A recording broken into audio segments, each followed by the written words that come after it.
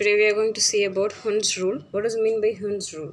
Orbitals of same energy. Already we know about orbitals. What are the orbitals? S orbital, P orbital, D orbital or F orbital, any orbital. Orbitals of same energy. Orbitals. Any orbitals having same energy, the electrons which is present in the orbitals, do not start pairing. Do not start pairing until all these electrons are singly occupied or partially filled. Until all these orbitals are singly occupied or partially filled. Okay. And this is known as Hund's rule. Orbitals having same energy and electrons are present in those orbitals do not start pairing until all these electrons are singly occupied until all these orbitals are singly occupied or partially filled. If I give one example means you can know about this rule clearly. Okay. For example, we will take one element, nitrogen element. What is the symbol for nitrogen? N. And what is the atomic number for nitrogen? Atomic number for nitrogen is 7. So how you have to write the electronic configuration? If you have any doubt to write the electronic configuration means, in the previous video I told you about the electronic configuration according to the increasing energy level of electrons. I will give the link in the description. If you see that video means you can know about clearly how to write the electronic configuration. Now for Hund's rule, we are taking one element, nitrogen element, its atomic number is 7. We are going to write the electronic configuration. 7 means how we will write. First 1s orbital have to fill. How many electrons is filled in 1s orbital? 2 electrons. So 1s2. Then 2s orbital will come. In s orbital, how many electron totally it will be filled? 2. So 2 plus 2, 4 already filled. Next orbital what will come? 1s, 2s, 2p orbital will come. So balance how many electrons is here? Here totally 7 electrons is here.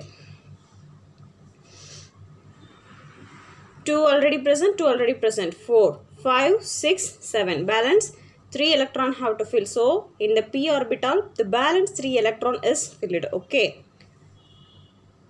There are totally 7 electrons because the atomic number of nitrogen is 7. We have to write the electronic configuration. In 1s orbital, 2 electron is filled. In 2s orbital also 2 electron is filled.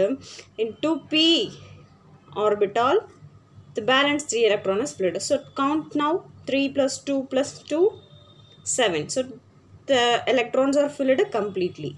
Okay. Now the electronic configuration of nitrogen is what? 1s2, 2s2, 2p3.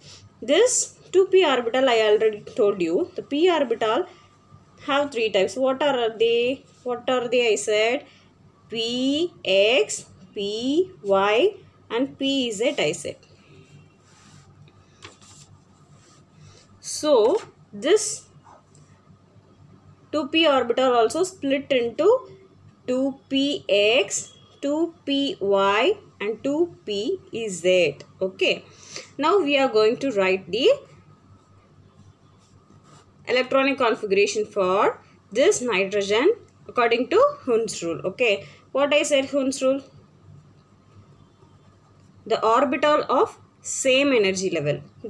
See here 2px, 2py, 2pz. These three also having same energy level. Yes or no? Yes. 2p3 means the same only. So the 2px, 2py, 2pz. These three orbitals having same energy. Here I said no. Orbitals having same energy and electrons do not start pairing. The electrons will be singly occupied or partially filled. So here how the electrons are partially filled we are going to see. Now come here. For nitrogen, what I said, atomic number 7. How we are writing the electronic configuration? 1s2, 2s2 and 2p3. This one 2px, 2py and 2pz will come. So we are going to write the box This is 1s orbital.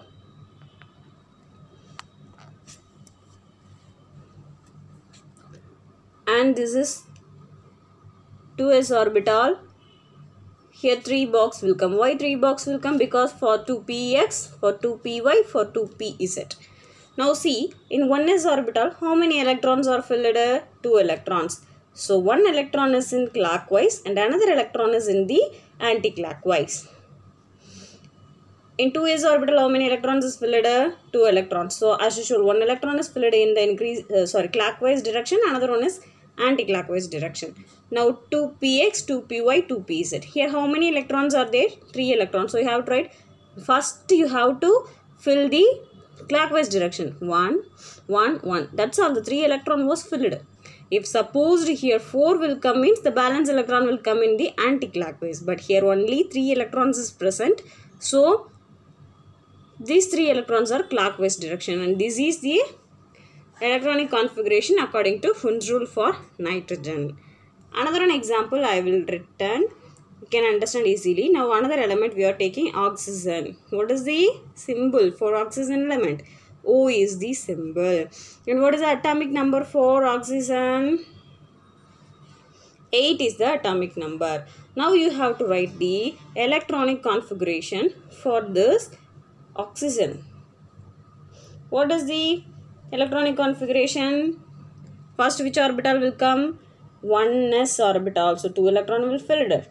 2s2, 2 electron is filled. Next to 2p, how many electron? We calculate 2 plus 2, 4 totally filled. In p orbital, how many electrons will fill it? Totally 2 plus 2, 4. So here totally 8.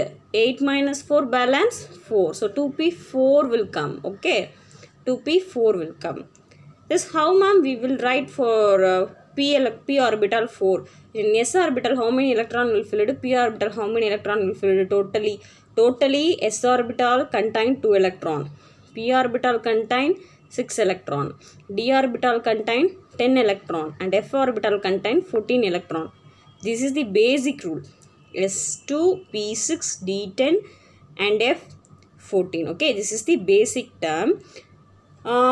Here what is the atomic number of this element? According to that, we will fill the electrons in the orbital. So here 1s2, 2s2, 2 plus 2, 4. So totally the atomic number is 8. So 8 minus 4, which is equal to 4. So the balance 4 will present here. Now write the box. According to the Hund's rule, we have to write. First box 1s 2. The 2 electrons is present here in the clockwise and anti-clockwise direction. And second box is 2s2. First is present in clockwise, another one is present in anti-clockwise. Next one is what? 2p4. I already told p is divided into 3 types. px, py and pz. So 3 box we have to write 1, 2 and 3. So here you have to write, this is for px orbital, this is for py orbital and this is for pz orbital. Now 4 electrons you have to write. How ma'am 4 electron? First you fill it, singly occupied only, partially filled. So 1, 2, 3, the balance another 1 electron will come here in the x orbital.